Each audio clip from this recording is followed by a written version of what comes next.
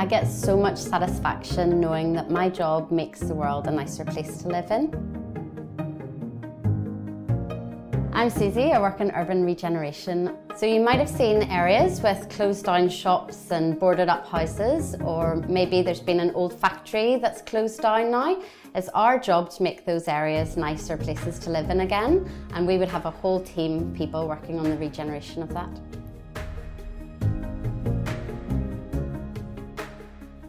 We need people like development managers who oversee the whole project, regeneration managers who plan things like schools, culture and the economy, architects, engineers, garden designers, builders and a finance team to work out the costs.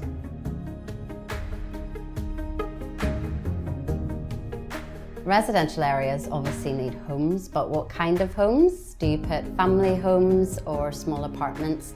You may also need a play area or some schools, and you might want to think about shops and offices or places for people to socialise. I really enjoy my job. It's different every day, so some days I'm in the office and some days I'm out on site. But I really like creating a physical thing that makes people's lives better, and I can walk around it whenever it's finished. One of the best things about my job is that you can change a small area and it can make a massive difference to a whole place. Places like Belfast and Liverpool that changed massively in the 90s. There was maybe just a small area like the docks that was officially regenerated by an organisation like mine, but then it has ripples across the whole city. When I was little, I loved playing shop in the garden. I had a money tree and I used to drive around in a toy car, pick money and then buy things from the shops. And I also made lots of mud pies, so I was a very mucky child. I think I just liked playing in real life, really. When I was at school, I had no idea what I wanted to do. The careers advice was quite limited. I was often told to be maybe a teacher or a nurse. I think that's because I was an all-rounder in subjects, but I honestly had no idea what I was going to do. I enjoyed studying geography at school. I really liked finding out about the rest of the world. I didn't hate maths, but I was a little bit indifferent to it. I never really understood why we were learning about certain topics, and I found it quite irrelevant unless you were going to do a kind of mathsy job.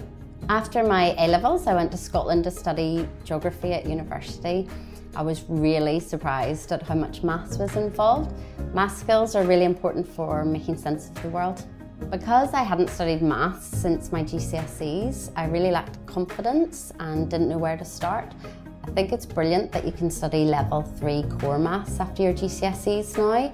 The stuff that you learn in that course is the stuff that I use every day in my job. So much of my job involves maths. I'm constantly thinking about shape, cost and decision making. So if we make a building more expensive but it makes it easier to sell, I have to ask myself, is that the right thing to do? There isn't a perfect answer, it's just about finding the best solution. I need to be able to visualize areas in my head in order to make decisions in meetings. So I know that 100 square meters is the same as half a singles tennis court. That's like a landmark number I keep in my head.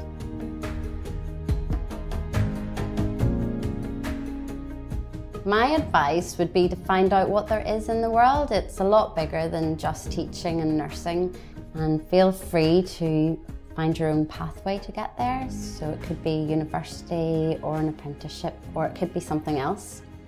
You should really make the most of learning at school though, because it's free. Universities and other courses can cost a lot of money. Everything you do in school will be useful in some shape or form. So writing essays and showing you're working out, it might seem pointless and boring now, but they're really good communication skills to have. Don't forget that verbal communication is really important too. You might find yourself in charge of a meeting one day and think, wait, no one taught me how to do this. The world is changing really fast. If you don't know what to do, just work hard at something you really love, and often that leads to a really good career anyway.